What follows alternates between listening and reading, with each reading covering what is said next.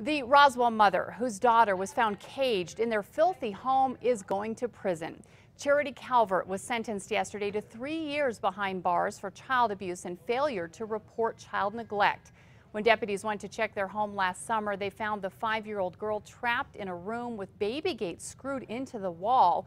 Her room was covered in bugs, trash, and feces, and there was a small opening in the door where food would be slipped in for her. The temperature in the home, more than 105 degrees. Calvert said she and her husband, Edward Romero, kept their daughter caged because she was disabled and was a threat to herself. The girl was placed with a foster family after she was found. Romero is still awaiting trial.